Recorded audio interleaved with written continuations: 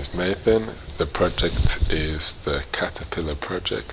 Caterpillar because it's metamorphosis and it's about transformation. What I'm doing is proposing a building intervention which transforms a city.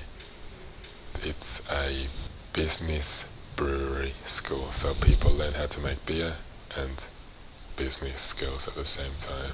And it's made out of timber pallets, so it's free, uses waste material, and eventually they become transformed and become very beautiful themselves. So that's a summary, I suppose.